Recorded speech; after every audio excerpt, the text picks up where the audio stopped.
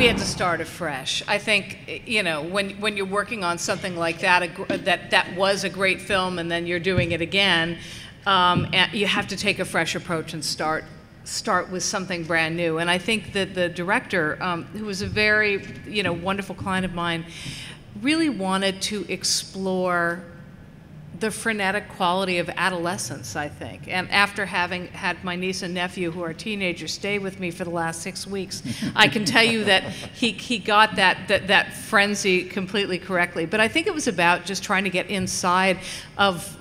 the head of all of those kids, but of course particularly Carrie, and I think developed something that was almost, you know, it's funny when you showed that clip, it's been so long since I did that project, but I remember that the whole 10th reel, which is the prom, were a series of strange dances, the way we thought about them, just going from, as you say, sort of a frenetic first one, which is the energy wave, to just these almost quasi-sensual, strange moments where, you know, I mean, it's so disgusting, it's hard to talk about, but there's blood everywhere, and, you know, it's pig blood, it's a whole thing. But yes, I think that you have to start again, and you've got to find what the core quality of the character is. And I think for this one, it was about finding